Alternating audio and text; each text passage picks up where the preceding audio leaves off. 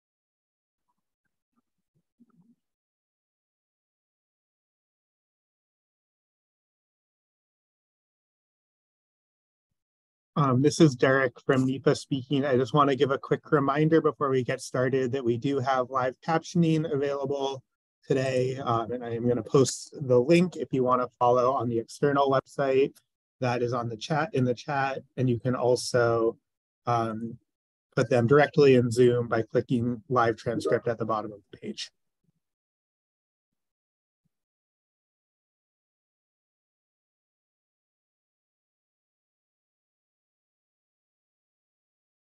We'll get started in another minute here. I want to give folks time to enter, but I also want to make sure that artists have time for the Q&A and contextualization at the end.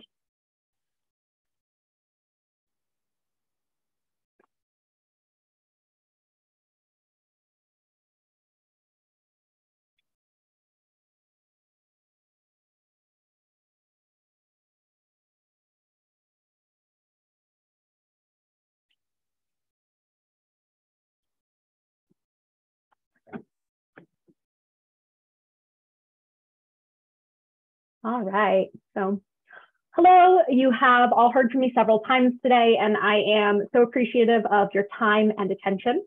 Our next performance is the Ensemble of Color from Maine. As I mentioned earlier today, I am a lifelong inhabitant of Maple Nation, specifically here in New England. I grew up in the region we now know as Maine and appreciate the opportunity to acknowledge the lands and peoples of my home place on behalf of both NEFA and the Ensemble of Color.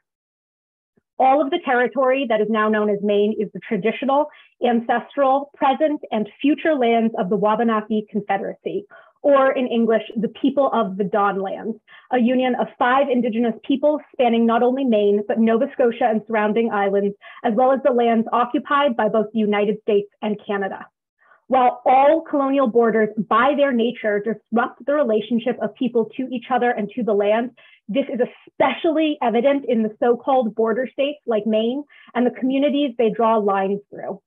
After centuries of attempted erasure and colonial border impositions, in 1993, the Penobscots called for the relighting of the council fire of the Wabanaki Confederacy.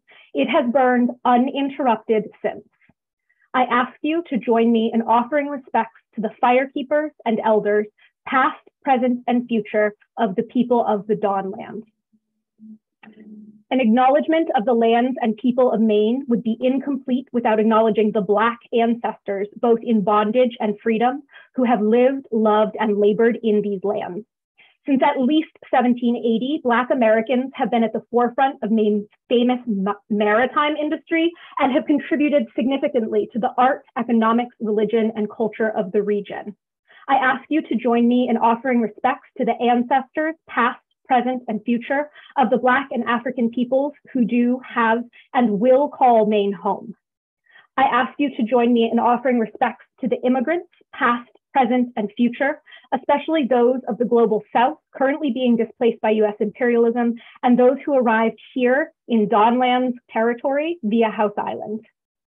I ask you to join me in a moment of reflection, respect, and contemplation of the history and peoples of the lands now known as Maine.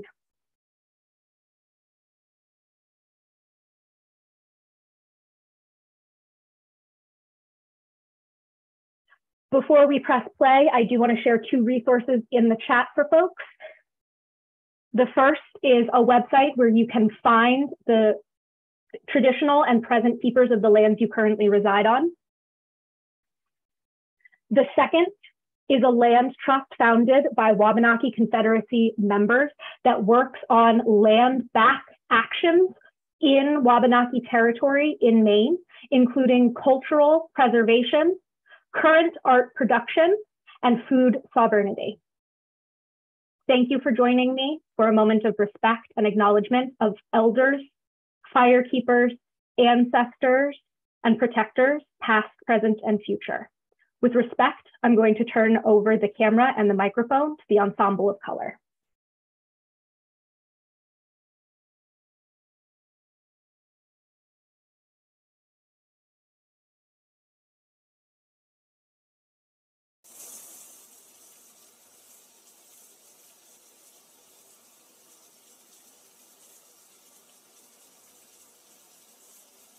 I wish I could wear fragility like the white women that surround me. I want to take it and put it over my entire body and let it caress me to sleep at night. I want to slip it on under my feet and make sure that every step I take is rooted in something unreal, something unjust, something only seen by those that I choose to step all over. I desire to wear fragility like the white women around me. Not around my neck as some sort of a noose that keeps me restrained, keeps me hidden behind myself, inside myself, and beside myself. No. I crave to wear it like white women, like shawls, like capes, like all of the sparkling stones and gems they wear around their fingers, around their necks, around their ears, or around their heads. I want to wear fragility like white women at their weddings, when everyone is looking at them like they are the best thing that has ever existed. I daydream about wearing white fragility like the white women that encircle me, so that I can escape from the bullshit and the terror they can't seem to stop putting at my doorstep. I want to wear fragility some days so bad I could die. I wonder what it could feel like to wear fragility like the white women that margin me. I would put my fragility over my entire body and let it caress me to sleep at night. Even for just one night of peace, like a lily. I beg to wear fragility like the white women that bind me. I want to wear it like the violent tears streaming down their white faces when the reality about who they really are hits them hard, knocks the wind out along with courage. In comes the guilt or the shame, and then out goes the accountability. Then back in with a heavy dose of entitlement. Some blinks of tension wrapped in white girl privilege, possibly internal collapse and self-destruction for a moment. Not remotely as close a devastation as the ongoing desecration of so many First Nations tribes by white tears and white terrorism. White terrorism, a place of deep violence and confusion and pain. I attempt to wear fragility like the white women that invest in me.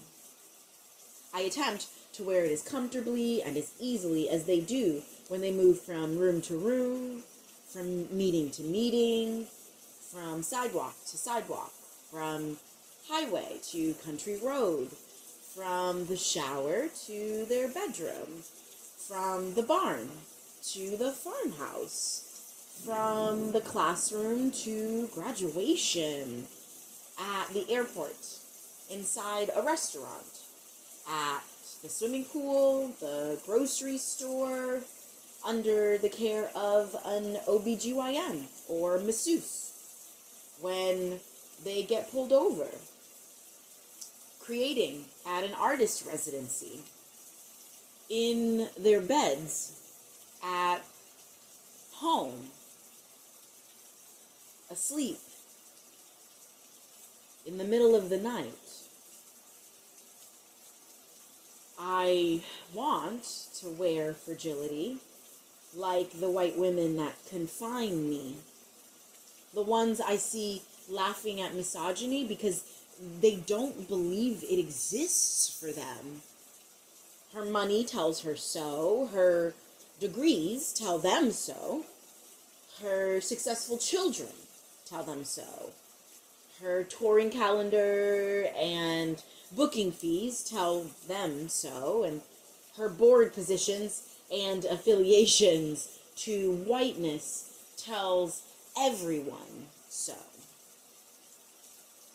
I want to wear fragility like the white women that limit me.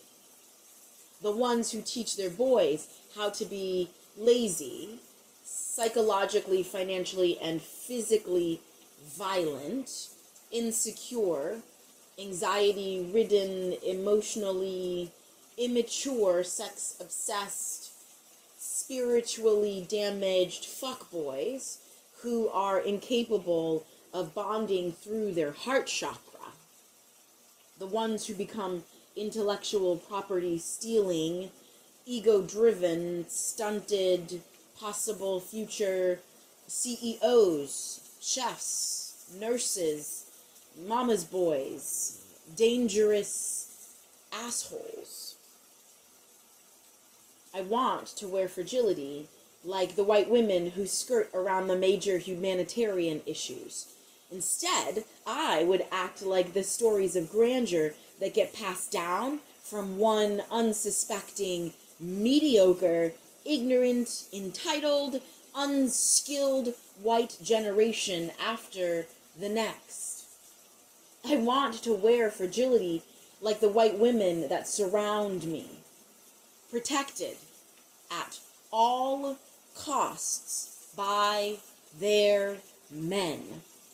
White men, black men, Asian men, Arab men, queer men, and non-binary folk.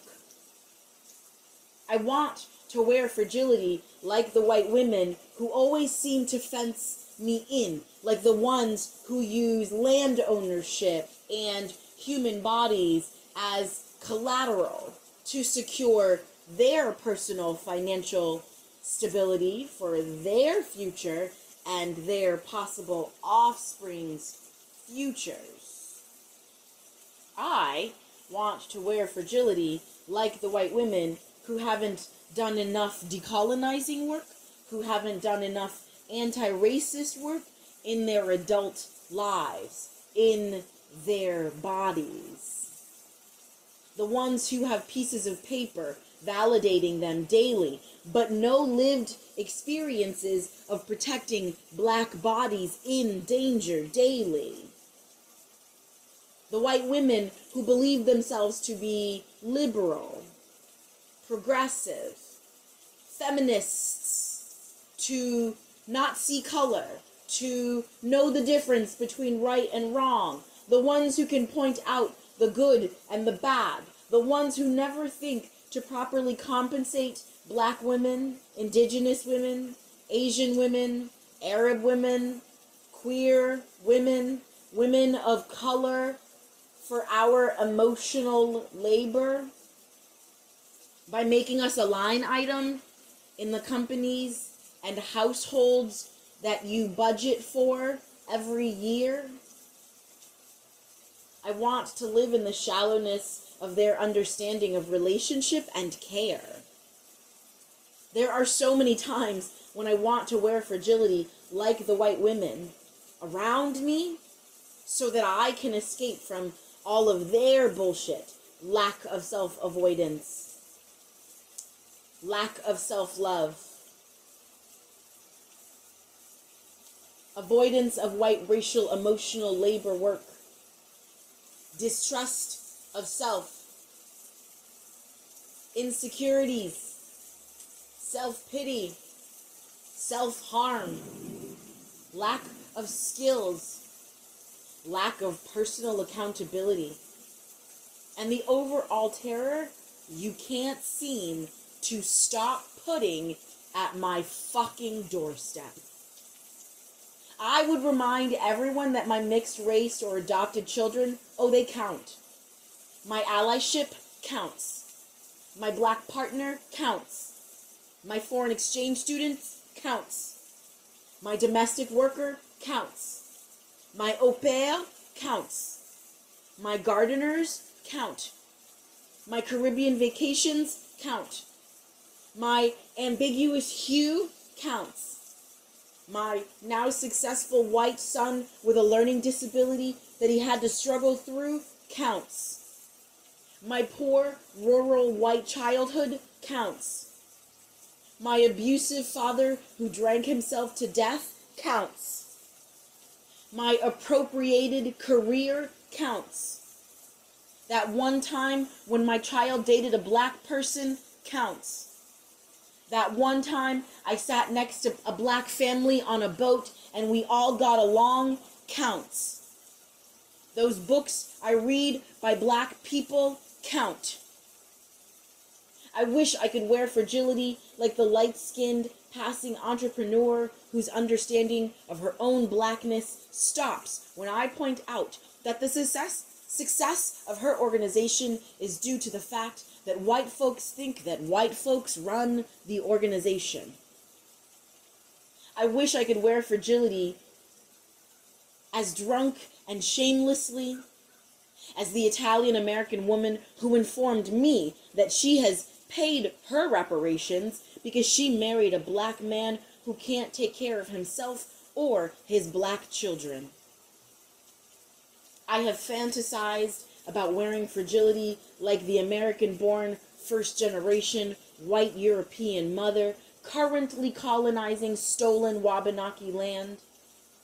Her fragility allows her to reap the financial benefits of the legalization of marijuana, as her child bears the white privilege with ease, the white violence from her spouse with innocence, and the white guilt and shame that is not apparent as a line item in her yearly budget on stolen Wabanaki land.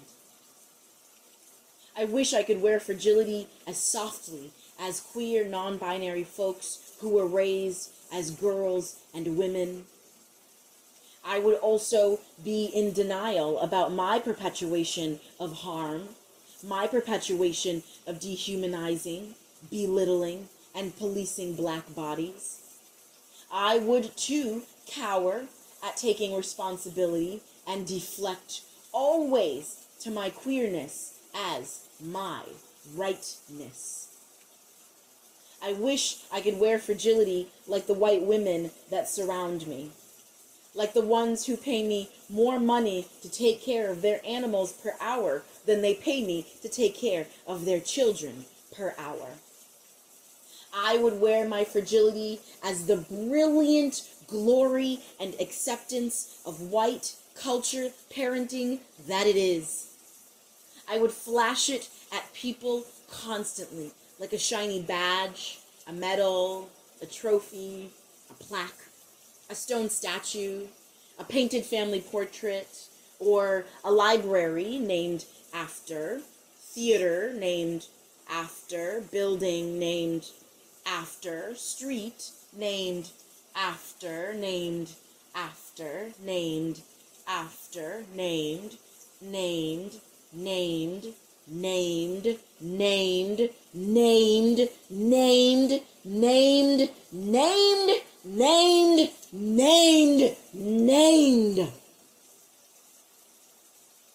I wish I could wear fragility like the white women that surround me, like the ones who have been spouting project goals and mission statements for so long they actually believe they have lived them. I would not put in years, decades, epigenetic lifetimes worth of actual work, of not lying to myself, not lying to anyone else in my life, or letting others continuously lie to me because they are regularly lying to themselves.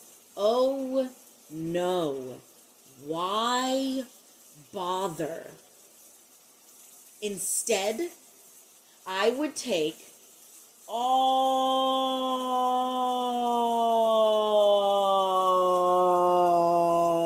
of my resources and paint the prettiest pictures that I can possibly imagine about how happy I am, how fulfilled I feel, and how good of a person I have become. I would carve the most adventurous fucking story I can make work fit for my intended future privileged white woman purposes.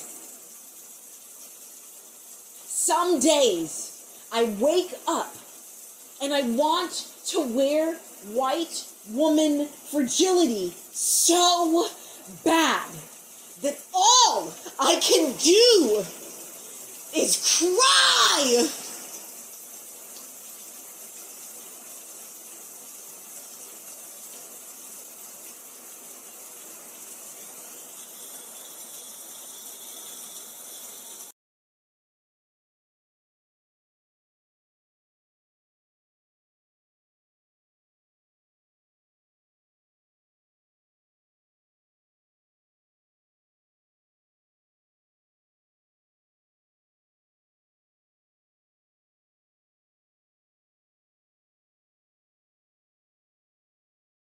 Giving us all a moment to come into the space.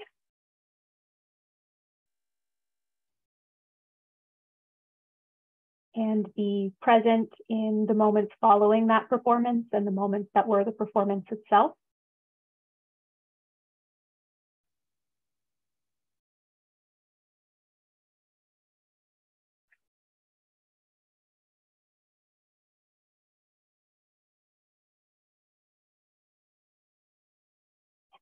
As we transition into a place of contextualization, conversation, and questions, I want to uplift something really quickly, which is at the time of planning the regional convening, the Ensemble of Color was listed as the Theater Ensemble of Color.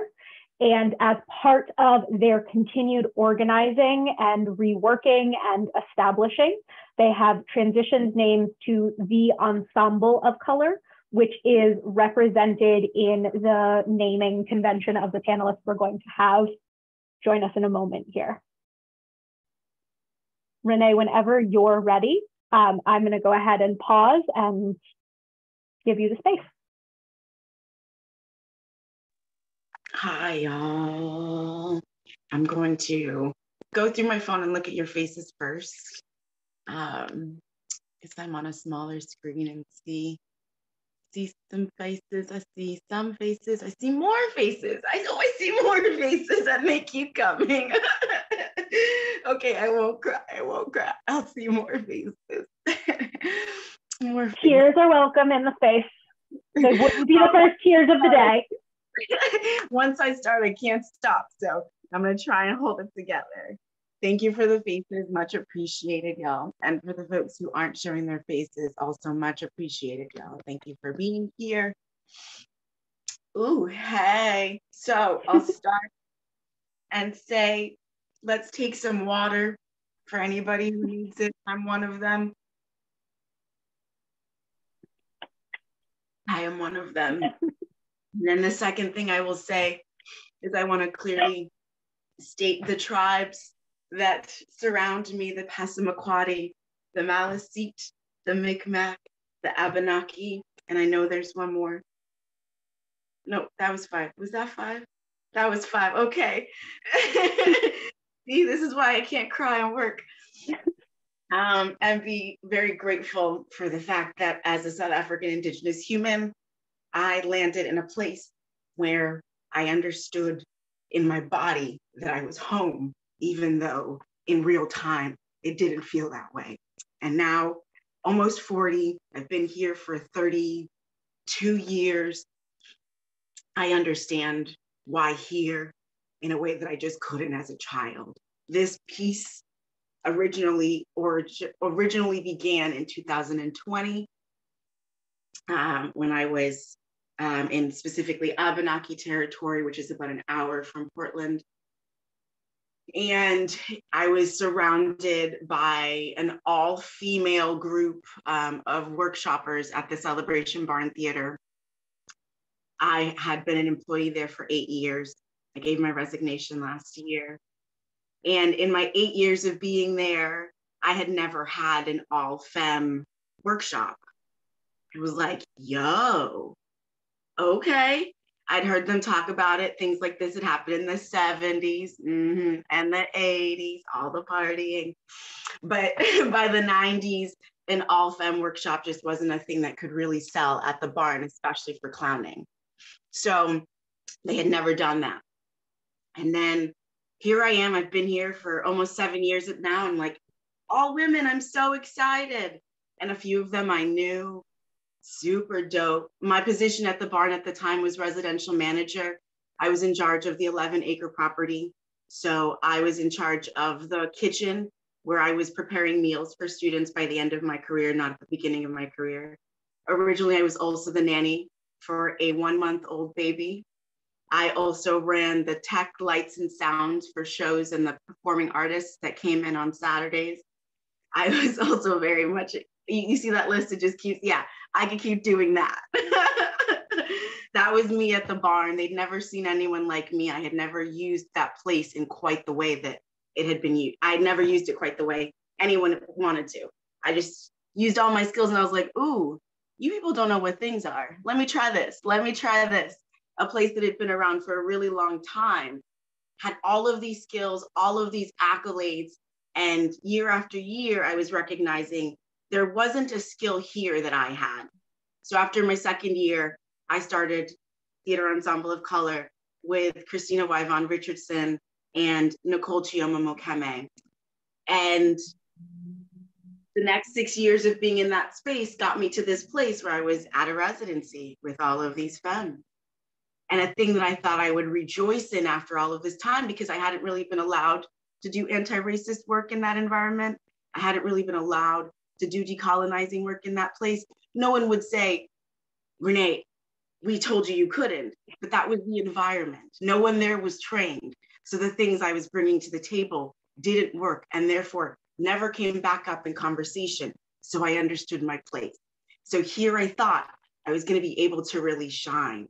And what ended up happening, instead of a shining moment, was being introduced to a bunch of racist women in the arts.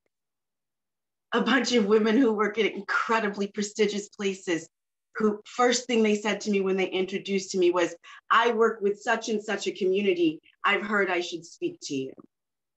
Almost every single person I was told I should meet at this thing. We have a prestigious person coming from Canada to teach. Whoa. One racist white woman after another introduced themselves to me. And there was just one difference in this year of being in that establishment than the previous, and it was time. One, a year away because of the pandemic. And two, the year before the pandemic, I had started to set some boundaries. I had started to say, you overuse me. In fact, you way overuse me. You make decisions for my job without me at the table. So now you have to figure out for a whole summer what to do without me. I'm only going to show up for 9 weeks when I normally show up for about 31. See what you can do without me. I had done that a year and a half before. So now I hadn't been here for almost 2 years. And now I was going back into this environment that normally was delicious. But for the first time, void of me, I got to see it for itself. And this piece started. And it brought up 30 years of living on Wabanaki territory, and specifically my relationship to white women. My pedagogy, my training is white culture parenting. It is something I have been working on for a long time and didn't even have the words for it. Until that moment, until I was sitting in a room full of people who thought they were liberal, loving humans. And when I read the beginning stages of this play out to them out loud, the reactions were incredible. And I had originally just asked the instructor if she would please hear me, because I couldn't do it. I couldn't talk to them. But I needed someone to understand what they had all created before we all walked away. I needed someone to know what they had done and made themselves feel like. But I was the outside. So I needed to tell the instructor. And I read the beginning stages to her. And she said, holy shit, don't know what to do with that. And then we talked for about an hour and a half. And then she said, would you consider reading this to the class? And I said, you know, I had thought about that originally. I wasn't sure what to do, but I think I can do that. I think I can do that. And I did. And it was one of the most difficult. I love device work. It's my thing. I'm a high school graduate. I have no formal training whatsoever. This is my third business. I live life like a white man. I do what the fuck I want. So for me to sit in that room with all of these people who are unbelievably skilled and trained and yada, yada, yada, to really bare my soul in a way that I had never done since wanting to as a child, since moving to this place at 6 years old, wanting to help white mothers in particular understand the kind of harm they create by being bystanders in their own lives. That is my work. White terrorism doesn't continue because of patriarchy. It continues because white mothers are bystanders in their own lives. And as a person who raised 33 children in 22 years from 25 families, 24 of them were white, extremely affluent, because I assimilate really well. So my first nannying gig, I was 11. I took care of an infant from a woman who didn't want her, who left me alone for days on end. I was making $4,000 a week as an 11-year-old. $4,000 a week as an 11-year-old, because my birth mother had given me up. I was trafficked as a child. So I was already in a system of being trafficked in a different kind of way than we all are trafficked, as just being in this place. So for me, I understand white women very specifically, and affluent white mothers in particular, because I was a commodity to them and the way that they could use me. So now as an adult, as I'm doing all of the work, as I'm having honest conversations about being kidnapped from another country to be trafficked for my money, because my Black mother understood what her body and my body could get her in this country, if she spoke to the right people, if she gave me to the right people. So I started being worked at 11 to the right people, so that all of the systems worked for all the people around me. So this piece comes from a lot of space that is mine, but as a unit, our organization, we have some very clear understanding in our bodies as femme-identifying humans, what this place has done to us. So when we work on this piece, when we talk about this piece, when we look at this piece, it's really rooted in all of our stories, and it just keeps elaborating. This is a shorter version. There's a longer version, and now I'm realizing there's an even longer version. I was like, oh wait, I thought the 20-minute version was the longest. No, it is not. No, it is not. And this is just my voice. So the longer versions have other folks involved in it. So you really get a chance to move through the piece and feel different spaces. I'm going to stop talking there for a moment and just give you a little bit of context of who we are, so that you can take the piece you just listened to and really understand we are a Black femme, Indigenous, survivor-founded, small and mighty organization, comprised of a multiracial group of a diverse class and educational background. We are actively building power and relationship with other Black, Brown, Indigenous, Asian, Arab, people of color, queer people of color, and global majority humans, and survivor-led organizations across Wabanaki territory. We were born out of a deep need for play and joy. for Black femme bodies. I will say it again without hesitation. We were born out of a deep need for play and joy for Black femme bodies.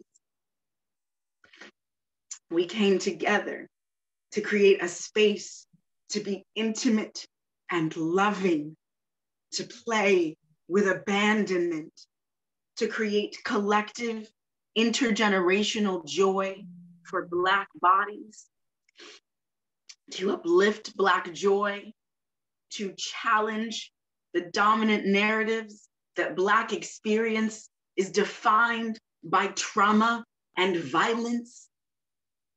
We seek to build new narratives that challenge the way that whiteness pits us against each other as Black femmes.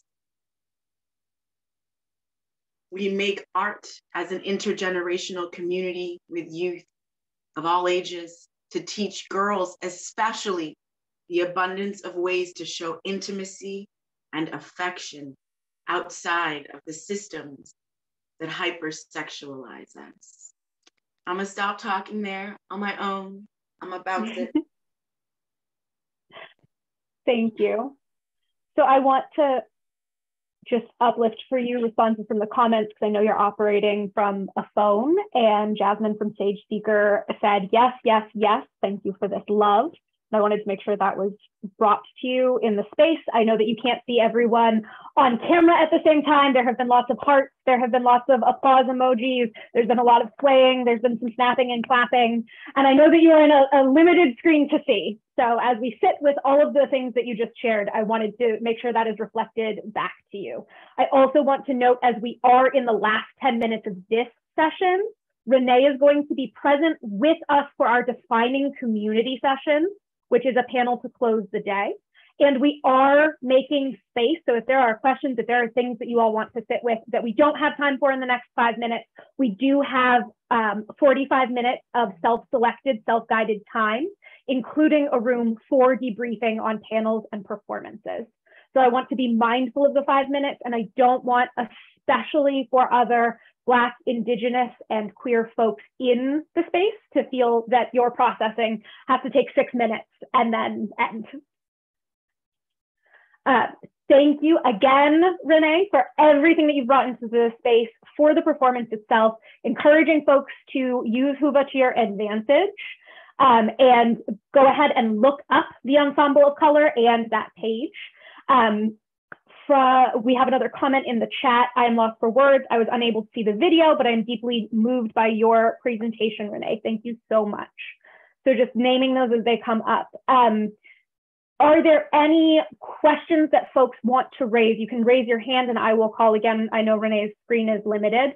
You can use the raise hand on Zoom, or you can pop it in the chat. I know that I can speak for myself as a mixed ethnicity person who moves through the world with every kind of passing privilege of whiteness, of straightness. The core concept of fragility is something that is worn and put on and put off, like a ball gown or a suit of armor, was incredibly resonant in ways that are both painful and affirming.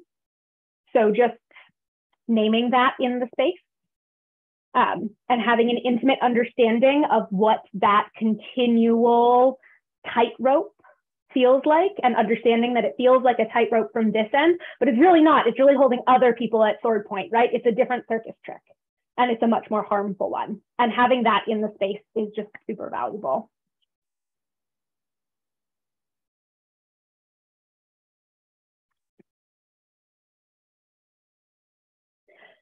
From Jasmine, I'm curious about space and funding, probably much larger question, but how are y'all able to produce work, and how does that feel with developing audience as Black femmes? Great question. Thank you, thank you. Funding has been shitty. I have worked for free for the last 8 years. That is the honest answer. This is a labor of love. I am working toward being paid every day. It is going to happen, damn it. So that's the simple version. I write a lot of grants myself. I'm skilled in teaching myself anything. Like I said, anything I want to do, I do it. So I've learned how to become a grant writer. We pay our actors $15 an hour for rehearsal. It took me 3.5 years to make that a real living system. If we make more than our funding, then they make more for rehearsal.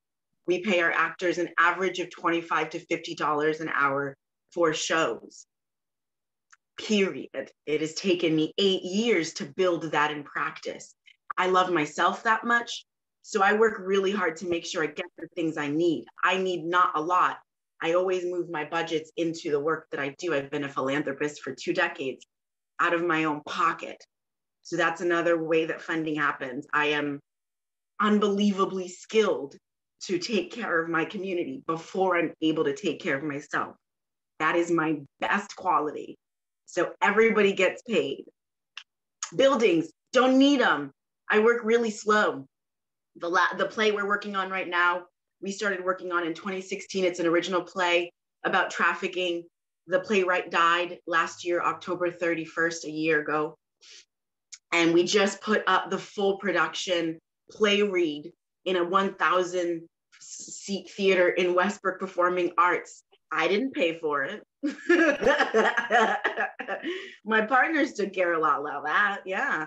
I take my time, so I work with the right people, so I get the thing I want when it's supposed to happen. She wanted to see the full production before she died. That didn't happen. I refused to push the timeline, knowing she was dying. Refused. Did the thing the activist art actually needed, because we take care of our community first. And I couldn't push things. I couldn't push money. I couldn't push timelines. I wasn't born in the United States, so I come from a different timeline epigenetically. And so I'll hold that as an answer also. I come from a place that taught me advocacy as a child. So the need for urgency doesn't live in my body the way that it does for people who were born with this epigenetic code. I love taking my time. I love taking my time and doing the thing. What do we say? We move at the speed of trust in our organization. We don't know what urgency is. So that's how we are dealing with that. And also, in the beginning stages, it was really hard when my actors wanted to be on stage all the time and I had to figure things out.